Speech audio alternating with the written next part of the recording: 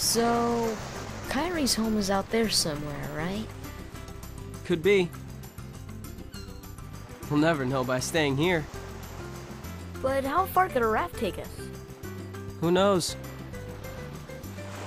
If we have to, we'll think of something else. So, suppose you get to another world. What would you do there? Well, I haven't really thought about it. It's just, I've always wondered why we're here, on this island.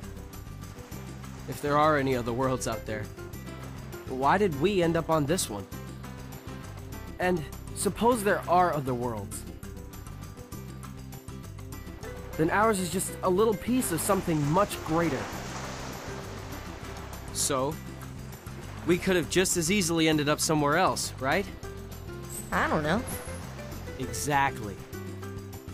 That's why we need to go out there and find out. Just sitting here won't change a thing. It's the same old stuff.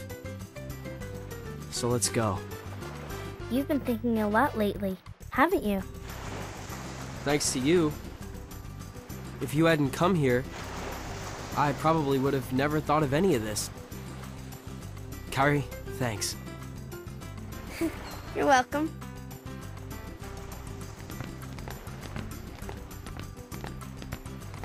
Sora!